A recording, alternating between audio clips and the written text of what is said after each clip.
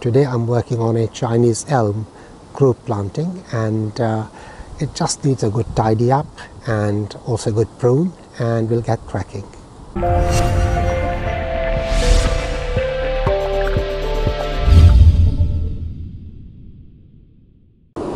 I've got these rocks which I'd placed to secure the trees. I think it may be time to remove them. Yep, the trees are quite secure.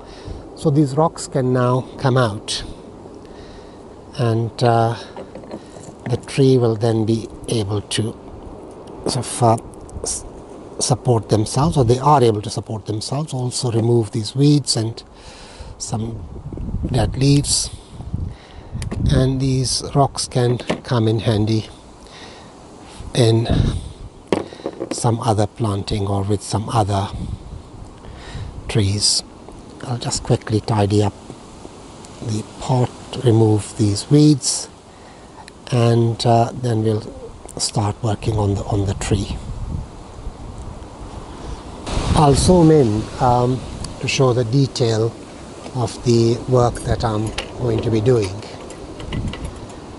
And these wretched planes aren't helping. There's loads of them. They're flying again. And also it's very windy and it's still cold.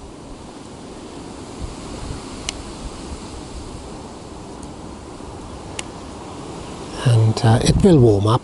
It's just a matter of time. We're nearly there.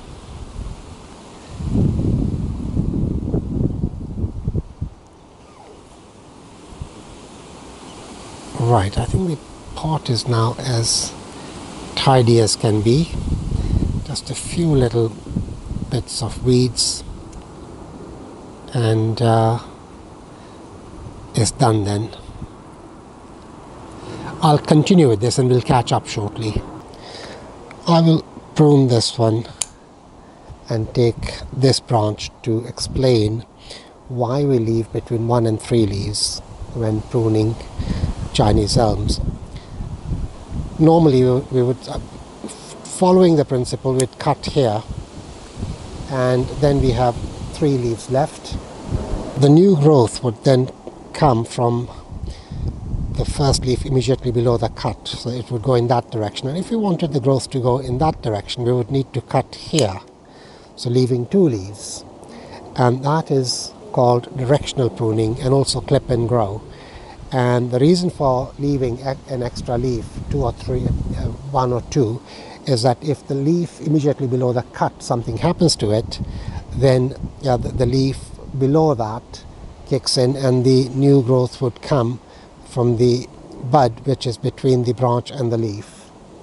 So that's the reason why we leave between 1 and 3 leaves. I am plagued by the planes today. There's one plane landing at Heathrow every minute. So what I'm going to do is I'm going to continue pruning this group on the principle I've just explained, and we'll catch up shortly. I have just finished pruning the trees using the principle I explained earlier of leaving between 1 and 3 leaves, and this is a close-up. And we'll sort of zoom out and have a look at the whole composition. In this group planting there are 7 Chinese elms, 3 large ones at the front, 3 smaller ones in the middle, and a 4th one slightly set back. And I'll give it a quick turn. You can see it. This is from one side.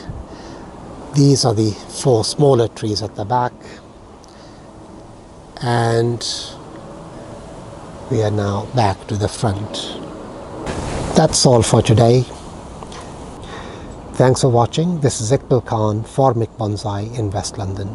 Until next time. And now for the afterthought. What's the difference between a hippo and a zippo? One's really heavy and the other's a little lighter. You dig?